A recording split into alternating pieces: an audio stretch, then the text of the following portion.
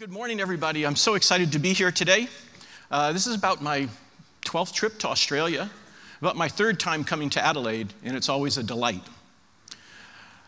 It's been 45 years since I finished my undergrad degree. I don't know where the years went. They were all fun, and it's just a surprise to me that it can be that long ago. But one of the things that's made that go by so fast is that I've been one of those fortunate people who has worked at something I loved all the time. And when you work at something you love, it's almost not like work, right? Because you just enjoy doing it. Part of the joy of that is working with the men and women who do engineering and science. And so when you think about it, when you come to a conference, you originally sign up because of the theme, because of the speakers. But the most valuable thing at a conference are your fellow attendees. The people you interact with, the people you learn from, the people you network with, and that you will collaborate with for the rest of your lives. So always remember that, and always be grateful that you can attend a conference. We had a few years back in the US where, because of the budget crises and a few other things, we weren't letting people go to conferences. I couldn't believe it, because in engineering, going to a conference is part of the scientific and engineering method. You have to go, you have to present your ideas, you have to take the criticisms and ideas and additives that come. And so if you don't go to a conference as a scientist or engineer, it's almost like being a pilot and not ever flying, And of course, we wouldn't overdo that. So let me talk about something that's exciting to me right now. I think we're at one of those unique junctures in science and engineering where we're at a real inflection point. And the advent, the advance, the strong push on including more autonomy in our systems is going to change almost everything. And like always, there's some good and there's some bad about that. Sometimes when science advances really fast, when science and engineering advance really fast, our policymakers, our legal systems are not really ready for it. And I think there's a little bit of that going on in autonomy right now. So we'll talk about that. We'll talk about the important role of system engineering in this advance of autonomy, and we'll talk about some of the challenges that we'll see. So first off, why do we even care about autonomy? Well, the classic reasons that you'll often hear about is, well, we care about autonomy because of speed, because of the volume of things you have to deal with, because of the danger of certain situations, because of persistence. People, we get bored. I bet there's people in this audience right now looking at their phones instead of me. Because we do this, don't we? And yet there's sometimes when you need something constantly watching. And one of the classics in that is space surveillance, where, for over 50 years now, we've had things in space watching the Earth, watching for various stuff. Another one is the whole idea of communications and communications breakdown. Because sometimes you cannot communicate with the device, just like sometimes you can't communicate with people. And so I think there are a lot of analogies for us to use when we think about machines that are more autonomous to how we think about when people that we start granting more autonomy to. So we'll see that. This is the teaser here. So our systems already are increasingly autonomous. Look at some of these facts. These are all from Gartner. Algorithmic driven agents work in 5% of economic transactions. 20% of all business content authored by machines. 6 billion connected things requesting support by 2020. And I've heard other things on the Internet of Things that maybe 20 billion devices by 2020, maybe 50 billion. It seems like every time you hear about the Internet of Things, the number goes up.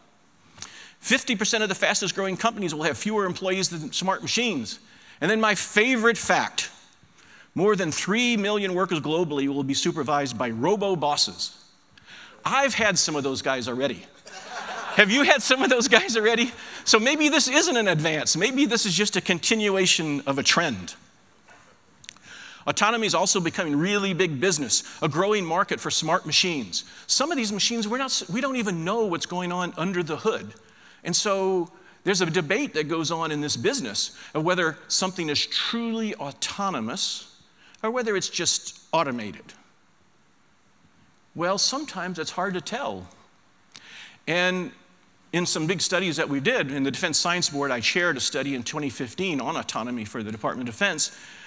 We started to debate that and said, you know, we're not going to go anywhere if we get too involved with the philosophical debate of whether something's automated or autonomous. Let's just recognize the fact that there's more autonomous functionality coming in to all sorts of things. So look at the business numbers here, 15 billion by 2019, and we're probably underestimating that. Here's one that's a little different, but instead of the whole number of devices that are going to be connected to the net, look at this. 2021, 1 million Internet of Things devices will be purchased and installed per hour. Per hour. How can that be? Amazon is going to be really rich, but then they already are, it seems like. Now, some autonomous systems are not systems that move. Many times when we talk about autonomy, we think about self-driving cars and self-flying airplanes or undersea devices and stuff. And so in our study, we started talking about autonomy at motion and autonomy at rest. And there's a lot of autonomy going on at rest in devices that think, plan, strategize for us. When you put your debit card into that ATM machine, it used to be it gave you money. Now it gives you money, but it's also assessing you. Is this, is looking at your patterns, where you are, how often you get money, and it's sifting data about you for marketing value every time you use your debit card, every time you use your credit card, every time you go on an airline with your frequent flyer card, they're getting marketing information on you. And they're using AI systems to get value out of that. Others are really things that move, such as robots, unmanned air vehicles. Some of these are more autonomous than others. When we think of drones, sometimes we think of drones in the early days where they were flown by joystick pilots. But most of these systems, even if there's an override by a pilot now, most of them are doing a lot of their functions, a lot of their missions autonomously, on board, making decisions. I know in 2000, I think it was 2001, the Global Hawk system flew from Edwards Air Force Base to Australia, and nobody guided it the whole time. Now, beforehand, they sort of put in the coordinates of where it was supposed to go at various times, what altitude it was supposed to fly at. But then, responding to its environment and everything else, it flew from takeoff at Edwards across the Pacific and landed in Australia on its own. Someday, we'll have planes like that. I'm a believer in technology, but I'm not ready for that yet.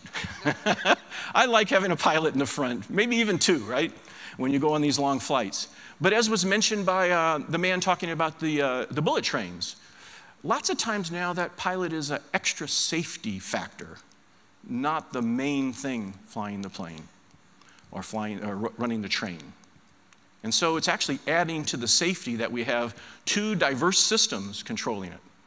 And we often talk about diversity in all kinds of manners.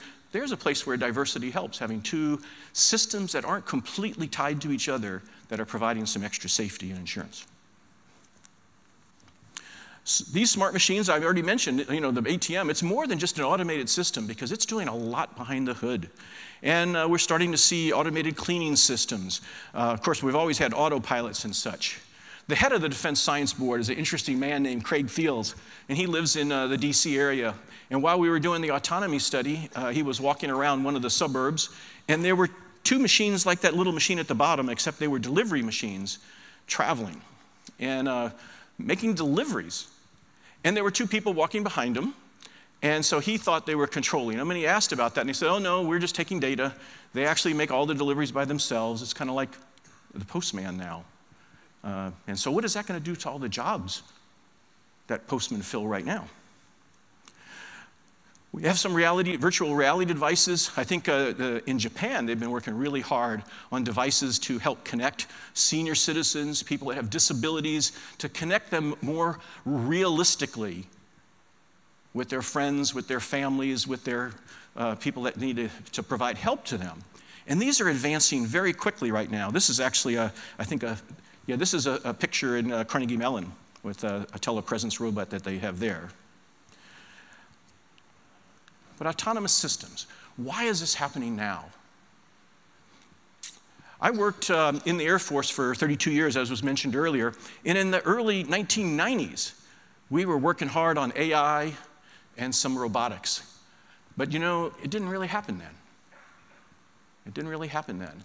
At that point, a lot of our systems were what were called knowledge-based systems. We were trying to define all the rules, and if you could just define all the rules, that all the situations that a device might find itself in, we thought we could give it some autonomy.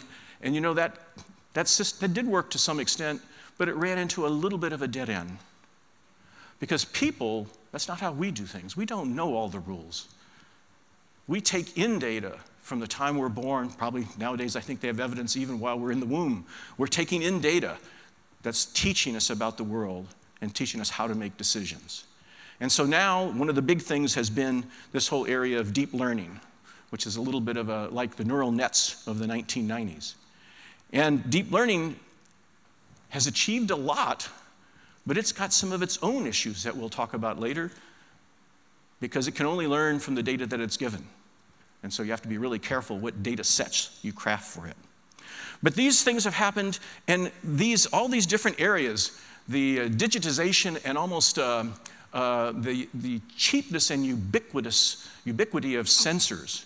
You know, our phones have cameras and accelerometers and all sorts of things, and it's so cheap now. So the cheapness of sensors, the fact that sensors can be everywhere, the advances that have been made in algorithms, the tremendous advances on the AI side, on natural user interfaces, machine learning, and machine vision. These things are all coming together at almost the same time, along with tremendous advances in computational power and architectures for computational power. So things that we couldn't do in the 1990s, we're now able to do. It's also, I mean, I work in the software business now, although I'm a physicist. You know, one thing I always thought was funny is I was an Air Force person, but I wasn't a pilot. I'm at Carnegie Mellon, but I'm not a faculty member. And I'm at the Software Engineering Institute, but I'm not a software engineer. We are all unique people, aren't we? And we have our own paths on how we get to where we are. And that's one of the strengths of the system, is that we come with different backgrounds. But software itself has made some tremendous advances that are kind of supplementing these technical advances that have been made in other fields. We've made tremendous strides in how to think about architectures in the software world. We've gotten to the point where, just like in the physical sciences, we can do some modeling in sim early based on physics-based models. In software, we're getting to the point where we can do virtual integration of software modules in a quantitative sense, not just a qualitative sense. And look at latencies, look at various parameters and quality attributes of software before we build it. Because we all know when we build things, being human, we put in some defects, and the defects get harder and more expensive to fix the later in the program cycle we are. This movement that's come a little bit of an outgrowth of the Agile movement, but also an extension of that into this idea of DevOps, has really changed the software world. And this has been largely perfected in the commercial software business, in places like Silicon Valley, in places like Microsoft and Amazon up in the Seattle area. But this DevOps movement of continuous integration, continuous testing, continuous delivery of software is really changing the software world, and it's very important to the autonomy advances that are being made. It's also that all these things are coming together at one point. This is a picture in 2007 at the DARPA Urban Challenge. They had their first sort of rural challenge a little bit earlier than that, in I think 2005. But in 2007, they did an urban challenge where cars had to operate in a simulated city, and they had other cars driving around, some with people, some not. And this is the winning car. This is a Carnegie Mellon entry, actually, that won. A guy named Red Whitaker was the leader of the team. And while it's impressive what it could do, that's not the car you or I would drive down the highway today. This is Autonomous Car 2014. And it looks like a car. It looks like a Cadillac, yeah. And you can have, there's similar ones of these by Mercedes and other companies. It does have, if you look above the windshield there, it's got a little extra sensor there, a little LiDAR sensor. But this is something you would drive, and you wouldn't feel so strange. In Pittsburgh, Uber moved their autonomous car production and test facilities to Pittsburgh a few years ago, hired half of the people in the robotics part of Carnegie Mellon. It was a disaster for Carnegie Mellon. But, they were good people. And now we've replaced them. And so Pittsburgh's becoming a hub for autonomy kind of engineers. But in Pittsburgh, every day that I drive to work, every day, I pass at least one Uber autonomous car being test driven on the roads. Now, like a lot of things right now, those test cars, it's not that they don't have a driver. In fact, they got two drivers in the car. In the front seat, they got a guy behind the wheel just in case. And then they got another sort of driver engineer taking data, recording data, making sure they're getting as much value as they can out of this. There's some frustrating things about autonomous cars. They obey the rules. They don't roll through stop signs. They don't go over the speed limit. They stop for pedestrians.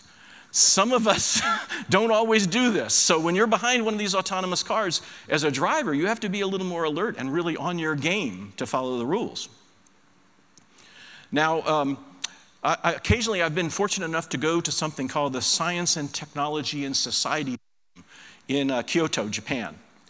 And 2 years ago, Prime Minister Abe was there. Well, he goes every year, but 2 years ago, he was talking about the Olympics that are coming up in Tokyo in 2020. And he said that by 2020, the taxis in Tokyo were going to be autonomous, self-driven taxis. He's, I think, the only head of a country who's actually ridden in a self-driving car so far, and he's putting a lot of faith in this.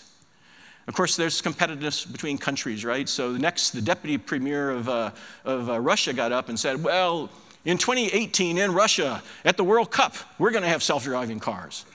We'll see, we'll see. I think some of this is not going to come quite as fast as people thought because of legal and policy and societal things, not because of the technology per se. Autonomous systems can improve productivity. That's one reason a lot of companies want to go for it. They can do things faster, do things more accurate. Sometimes, here's one of those societal things, replace a lot of expensive labor. But what will those people do? If we replace all that labor, what are they going to do with their time? But autonomous systems can do a lot of productivity improvements. They can operate continuously. And of course, much of the early days of the space program, the current days of the space program, are done with unmanned vehicles. We do get excited about manned space flights as well. But for me, one of the top system engineering organizations in the world is the Jet Propulsion Lab at Caltech. And when you look at some of the missions they've done over the years, and they have to go autonomous because they're so far from Earth, you can't really communicate in any reasonable time with some of these vehicles. It's just amazing what they have done. I think they're one of the world's great system engineering organizations. They also can increase information sharing. They can have so much information, autonomous systems coming into them, sorting through it, analyzing it, fusing it, making it into real knowledge versus just a lot of data.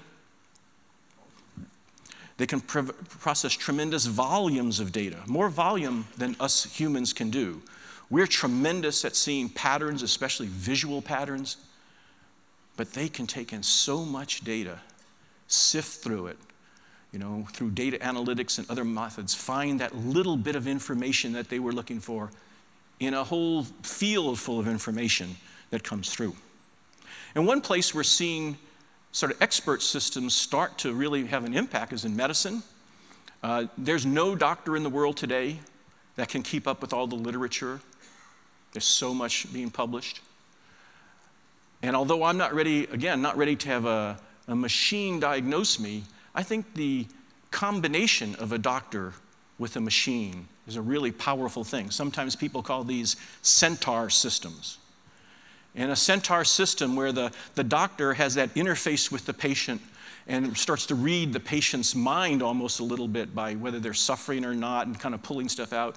And at the same time, having a machine that's sifting through all the newest data to say, well, if they have these 3 symptoms, maybe you should try this test to see if it's this problem. But if it's not, then here's a second diagnosis that might be right. These are really helping out in medicine right now. They can go where we cannot go safely. Fukushima was one example of where some early kind of forms of robotics, autonomous devices have gone.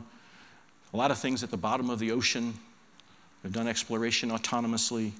And of course, a lot of things with IEDs, improvised explosive devices, and other sort of dangerous situations are being handled more and more by autonomous systems. And we've used them to explore the universe, as you know. And there's the JPL contribution, as well as some other organizations in the world. So now we come to the hard part of this. That's the fun part. Now we come into the hard part. What about system engineering and autonomy? How are we, as system engineers, going to do our job to make sure these systems are built correctly, are apt for their function, don't have defects in them that could cause danger, loss of life, whatever? How are we going to do that? And there's some typical challenges here. Some of these are not new. We're seeing these already with the more complicated and complex systems we're building, even if they're not autonomous. But some special aspects become more important as we go to true autonomy. So complexity, connectedness, functional allocation, and trust. And boy, already in these 2 days, I've gone to lots of meetings that have talked about complexity and connectedness. That's a hot topic in system engineering anyway, right? So when you look at autonomous systems, here's some things we're starting to notice about them. And as you look through this list, modular architecture, not knowing all the requirements up front, all that, you can't help but get a feel that this is an area where more agile development techniques are going to be important. We aren't going to know all the requirements up front. We're not going to be able to deliver a whole system up front. These are systems that are evolving on a time scale of months and days, not years. So the system we build, what we want to do will change even in the development cycle that we're doing. So it looks to me like the strong contributions from the Agile world and from the development ops world are going to be right in the heart of a lot of autonomy design. And of course, we have to have not just Agile software development, but Agile system development. So what are some of the things that complexity causes that's a problem or an opportunity for autonomous systems? Well, really high on the list is that as these systems get smarter and as they get more complex, there's a tremendous possibility of emergent behavior. And emergent behavior can be good. A lot of animals use that to accomplish things that they individually would not be able to do. But it also can be bad. It can take things in a way that we didn't forecast, that we have to worry about danger to people. So complexity is at the heart of a lot of the issues with autonomy. Another thing, and I mentioned it a little bit already, was this whole idea of when we build these systems, we're going to probably build them in pieces through Agile-like techniques. I don't know if you want to call them sprints or whatever, but it's going to be a more continuous delivery methodology. And so we're going to be delivering new capability often. And when you think about how we, for example, in the United States, build defense systems, we have a very formal methodology of development, test, independent test, and then deployment. I don't know that it's ready to adapt to a system where maybe every 3 weeks the system's changing, or every 2 weeks there's new capabilities. How will we go through all those steps with the formal DT&E and IOT&E, independent operational test and evaluation? How will we do that on a 3-week notice? We have a hard time doing that on yearly cycles right now. The system also is going to be continuously changing, not only from the bits that we add to it, the fact that we're adding capability, but a lot of these systems are self-learning systems. And so the way it makes decisions, the knowledge base it has to make decisions today will not be the same as 2 weeks from now. That also has implications for the test community, who likes to think we're going to test something, and then when we deploy it, it sort of stays the same, because it's not going to stay the same. The system boundary and human machine interface kind of go together here. The system boundary may be hard to define, because the system and the human operator, I mean, everything's interacting with a human at some point. It may change where that boundary is with time and with circumstance and situation. When you have good comm, maybe the human is more in control. When you have reduced comm, maybe not so much. The system has to be able to adapt. Recently, DARPA did another one of their famous challenges, and this was called the DARPA Robotic Challenge. And in this challenge, humanoid-like robots, so these were robots that looked like people, a little bigger than people, like 350 pounds or so, had to get into a car and drive the car. So that's different than a self-driving car, which is all integrated into the car. This was a robot that had to get into a car and drive the car, and then it had to get out. Then it had to do some sort of, work-type issues. It had to saw a hole in a wall. It had to turn a crank, like for a fire extinguisher, water thing. It had to open a door. It had to climb over some steps and climb up a step and all that. And there were like 7 or 8 tasks that it had to do. And they were like 27 teams entered. 3 teams completed all the tasks, which is really amazing when you think how far this has come over the last few years. The team that won was actually from KAIST, the Korean Advanced Institute for Science and Technology, which really kind of frosted the Carnegie Mellon guys and the guys from the University of Florida, who came in 2nd and 3rd. All 3 of those teams did all the tasks, but the tiebreaker was how fast you could do the task, and the KAIST team did the team faster. But the interesting thing of this was that this was not an attempt at full autonomy. This was a contest where there were human operators and machines working together, but at various times during the contest, the comm throughput, the comm bandwidth was reduced, and the system had to adapt to that. So pretty interesting how that works, and we're making such advances on this. The whole impact of connectedness, now everything is getting to be connected to everything. And most of us in this room, we've got our cell phones, we've probably got our iPads, or our Surfaces or other. And we don't have one connection going on right now. We got 3 or 4 connections going on right now.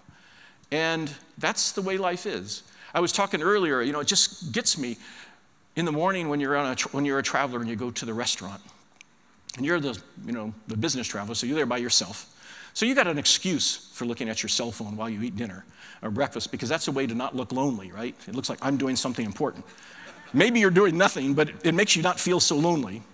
But the thing that's so strange is that you'll see couples in there, and they're on their cell phones. It's like people don't really talk anymore. You could have 8 people at a table, and there'd be 8 cell phone guys. So it's sort of like prayer, right? It's sort of like grace. You're looking at your phone. So we're all connected to everything, but these connections are ad hoc. They come on, they come off. New kind of devices come in. And so the boundary, the range of all this multi-connected system, hyper-connected system, is always changing. It's never quite the same. And new interfaces are coming in all the time because of what engineers do. Engineers innovate. And the innovation keeps adding devices to be connected to this macro system that's around the world. Now, we love this connection, but this connection opens up even more vulnerabilities. Because when you're connected, a weakness almost anywhere can be a weakness to everyone. And unfortunately, the world has started to see that, right?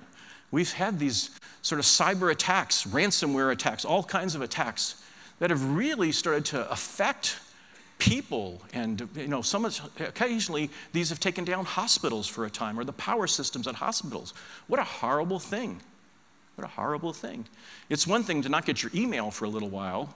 It's another thing when it starts to impact a hospital, or a self-driving car, or a fleet of self-driving cars on the highway, kind of in a convoy. What happens when we have a 100-car collision because somebody hacked the connectivity of those cars? Now, with connectiveness, all of us as engineers know that coupling matters, and some things are loosely coupled and some things are tightly coupled. We want things that move fast to be relatively tightly coupled, right? We don't want them to kind of lose sync in things, but we also know that you can't have everything tightly coupled. So this is something that has to be in our design methodologies and our design thought early in all the systems we do. And then finally, of course, we have this whole idea of information overload. These systems can take in all the information we can throw at them, but we as people can't do that. And ultimately, this information has to get into people's minds somehow. It may be distilled to a single nugget, but ultimately it has to get into people's minds. You know, in my early Air Force career, I worked in the space program. And there was just like there is in everything in life, there's a pecking order, you know. In the Air Force, for example, pilots are above all the rest of us, and fighter pilots are above pilots, okay? In the space program, in those days, you know, the satellite, people who worked on the satellite were above the ground station. I don't know that that's true anymore. The ground station does so many important things. And on the satellite, the people who were working on the payload were above the people who were working on the bus, the support kind of functions. So this hierarchy of kind of things is really changing now. And now we're seeing where the people who actually control the information flow, the data, are the people rising to the top. After I left the space world where, you know, the key guys were the payload builders for the satellite, I went to the command and control world. And that's when I kind of had one of those aha moments when I go, well, none of this matters if it doesn't really get to people. At some point, it's got to get into people's minds. Here's something kind of new, functional allocation. So when we build these systems, and one thing system engineers do is kind of do functional allocation, right? When we build these systems, we have to understand that what is going to be done by the computer or the system and what's going to be done by humans may change with time. Algorithms are advancing fast. Some things that maybe initially we are not ready to let a computer do, a little while later we may let a computer do, okay? The other thing that was really interesting was this whole idea of dynamic allocation. It's not just that there's a one-time decision on how these allocations would go and that they will evolve with time. It's also that the allocation may change on a very short schedule based on the environmental situations. If you're a self-driving car and you're in communication with all the other cars on the highway, right now, for example, and all of a sudden you're in deep fog, most of the self-driving cars can't handle deep fog right now. And so at some point you're going to have to return that to the driver. How do we keep the driver involved with situational awareness when they have come to be comfortable and depend upon the self-driving nature of the car? We've faced this problem in airplanes already with autopilots and other things, because we've gotten so used to the autopilots that for long periods of time, sometimes the pilot's attention is diverted. And if all of a sudden an emergency happens, does that pilot have the situational awareness to take over? And we all know of some accidents that have happened because they didn't have the situational awareness. We're going to see that here too, where how are we going to keep humans involved so that they can take over when most of the time they're not in the loop, they're just on the loop. One of the things that we think is going to be important here is this whole idea of sort of a hypervisor, something in the background watching everything that kind of leads to safe modes if a system starts to get in trouble, and also to this whole idea of what in the military we often call commander's intent. And let me explain that a little bit. If we have a bunch of soldiers, sailors, airmen, Marines, whatever, and they go out on a mission, they usually have a mission and they're told what they're going to do, okay? And sometimes they either finish their mission or they can't do that mission, but now they're out on patrol. They don't just sit there and wait for another order, right? They know what the commander's intent was, and they know how to be useful even after that, what to do even when things don't go the way they expect. So one question is, how are we going to possibly put something like commander's intent, something like a higher order instruction set onto systems that are autonomous so that when things go wrong, when things get accomplished, when the environment changes, they can still do something useful. And this all gets to the number one issue with autonomous systems, and that's trust. This is a lot like people, right? Trust is a big issue among people. Some of the components of trust that we've started to look at are along this wheel. These are things that can help us in developing trust with systems. Familiarity, building in quality, evolution, so we get used to things as we give more autonomy to a system. Strong vulnerability discovery and defect discovery, ways to make teams work together, and then validation and verification techniques. Familiarity. I'm old enough to remember that guy in the upper left. I remember when they had operators in elevators. And I remember when they started to take them out. And of course, I was a kid then, but I remember my grandmother, well, what if it keeps going up? Even worse, what if it keeps going down? I mean, people were worried about these things. But now nobody even thinks about this, right? Now, they're not fully autonomous, I understand that, but there's an element of autonomy. In their day, they seemed like magic almost, right? And now we don't worry about elevators, right? We get them on all the time. One-dimensional trains. You know, especially at airports and stuff, pretty much now don't have any drivers in them, and we're okay with that. I was told once that when they built the Washington Metro in '76, it was going to be autonomous, no drivers, but people felt too uncomfortable with that. So they've had drivers in there all the time. Lots of times they have saved some issues that have happened, but occasionally when an issue's come up where they were supposed to intervene, they've been asleep because the system pretty much drives itself, and how do you keep somebody involved? So as we go to two-dimensional systems and three-dimensional systems like airplanes, we will start to become more familiar, but we're not quite there yet. The whole idea that software engineers and system engineers work on about building quality in, testing quality in, getting quality designed in from the very beginning of the system is really important. And we know, and I've seen some things at this conference too, that defects are often introduced early, especially requirements defects, but when they're taken out late, they're very expensive to fix. So we have to continue to develop more modern tools, and the DevOps community has done a lot on this with continuous testing. Every night testing changes to systems, and throwing random tests at systems just to see how they react. Now, with autonomous testing, we can test systems a lot more fully than we ever did before. We have to plan for the maintenance and evolution of these systems. There was a time in the software world, especially when I was young in the Air Force, where we thought software, gosh, what a perfect medium. It doesn't change. Once we deliver it, we won't have to do anything with it. It doesn't wear out. And yet we found the maintenance of software has been a big load for almost all organizations. The continued upgrade, the continuous patching.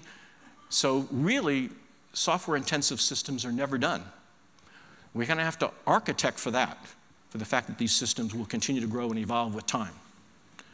The cybersecurity of these systems. So on the one hand, when we did the Defense Science Board study, we said, gosh, you know, one thing that could really help cybersecurity is to do autonomous testing of devices. We can have robotic red teams attacking systems all the time.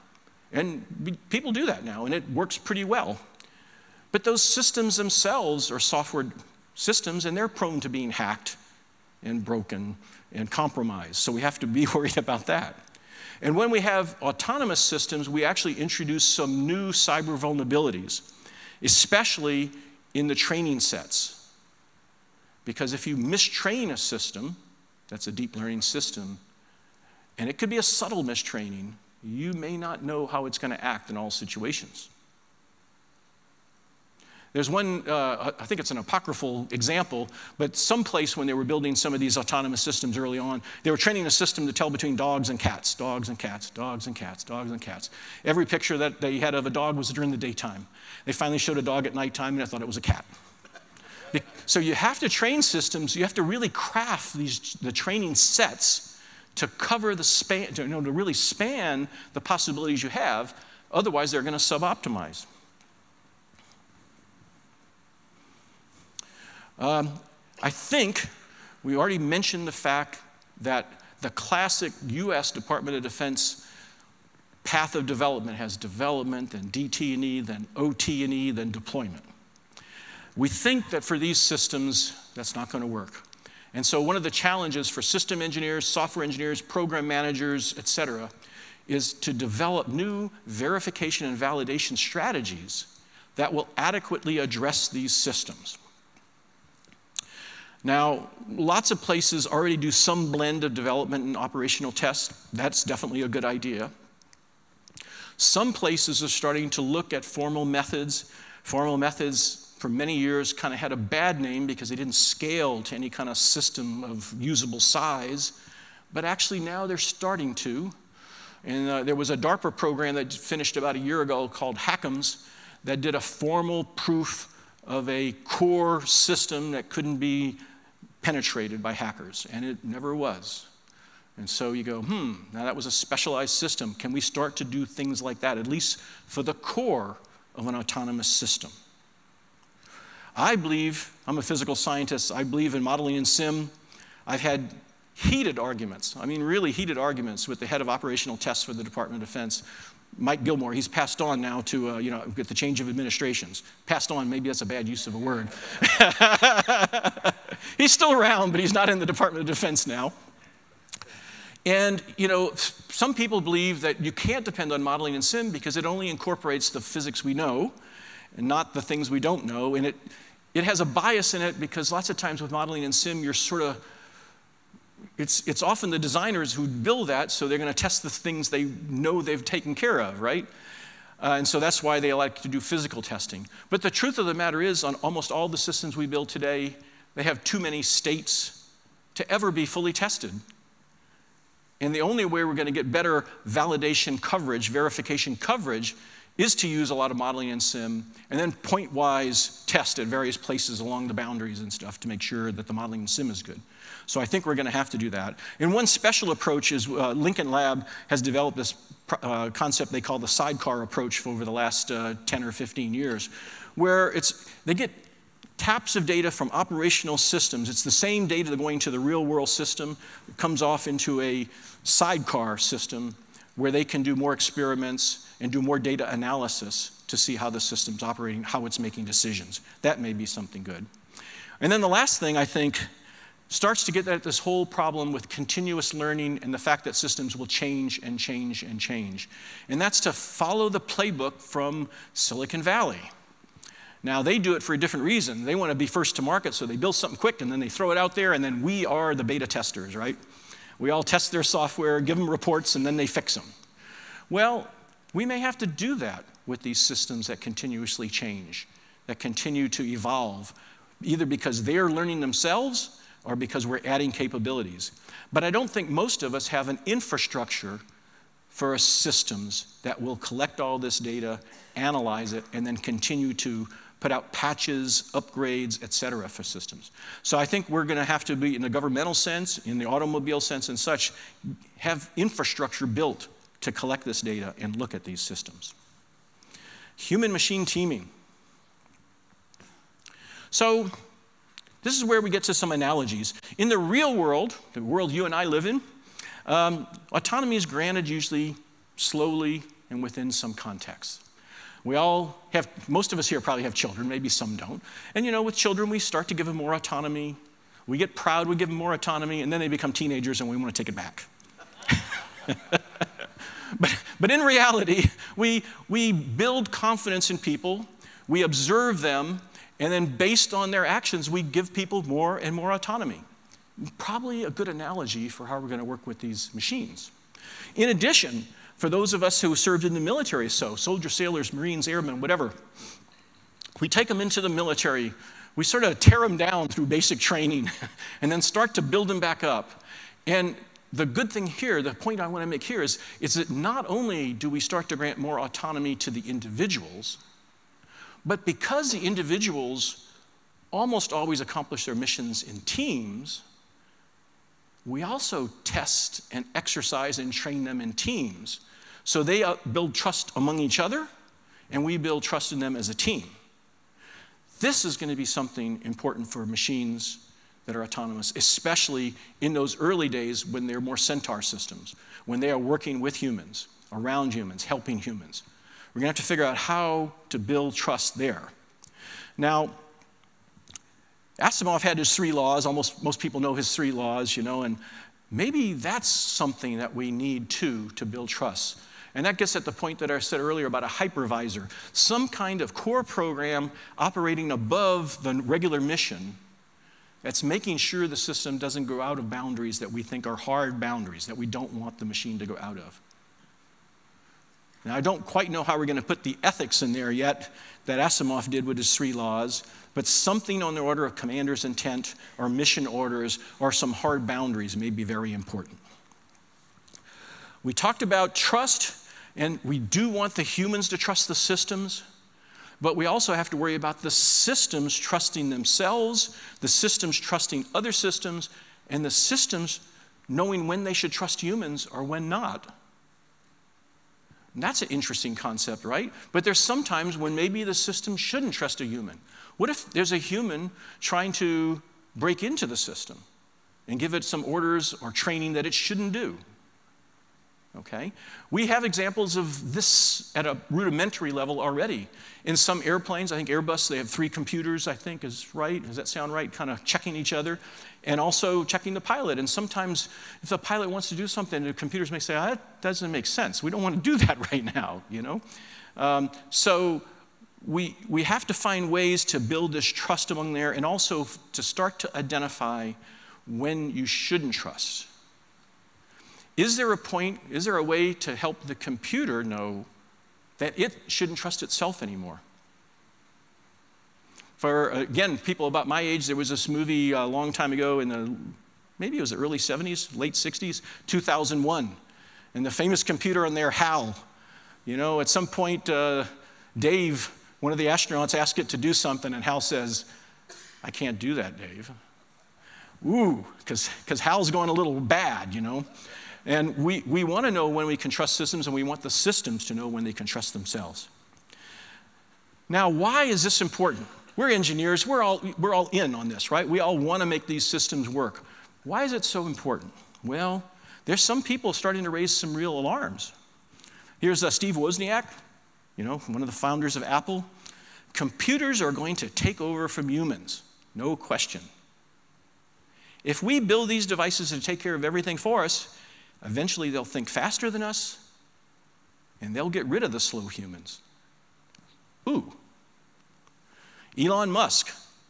I hope we're not just the biological bootloader for digital superintelligence. Unfortunately, that is increasingly probable. Stephen Hawking. The development of full artificial intelligence could spell the end of the human race. I mean, he's somebody you have to pay attention to, right? Stephen Hawking. But some say it's actually going to help, and it maybe enhance or extend. Some of these guys are a little kooky at times, but it's like one person here, Kurzweil. We're going to use these tools to make ourselves more expressive, more intelligent, take care of certain kind of jobs we don't have to do. By the 2030s, we'll be putting nanobots in our body to take care of diseases. That wouldn't be so bad, But there's, also, I think he's the guy who also wants to download his brain into a computer. I don't know, that's kind of creepy to me. So he can live forever. I don't know about that. Now, I mentioned early on, almost at the end here, that there was a Defense Science Board study on autonomy in 2015. It's got a releasable report out there right now. That was a real learning experience for me. When they asked me to be a co-chair, it was a group of about 10 people that were going to look at this, and then somehow it got popular, and we ended up with a committee of 70 people. Hard to do something in a committee of 70 people, isn't it, But we came up with some good stuff, ways to accelerate the adoption of autonomy, way to kind of help pull autonomy into systems, how to help with this, and I think you can download that from the Defense Science Board site. So here's the summary. Okay, well, autonomy and AI are really coming, and they're coming very fast. Maybe faster than our policy people are ready for, maybe faster than our legal systems are ready for, maybe faster than we can think of some of the ethical implications of this. What are we going to do when all the people who make their living driving taxis don't have jobs? What are we going to do when all the people who deliver services like postal services and stuff don't have jobs. Will those people be able to be retrained into other areas or not? I know Pittsburgh is a city that was built on steel. And in the 1960s and 70s, all that steel moved offshore. And there was tremendous unemployment because steel builders, kind of like auto builders in Detroit, could have pretty good blue-collar jobs and make a nice living for them and their family until they couldn't, until the jobs were gone. Sometimes people are hard to retrain.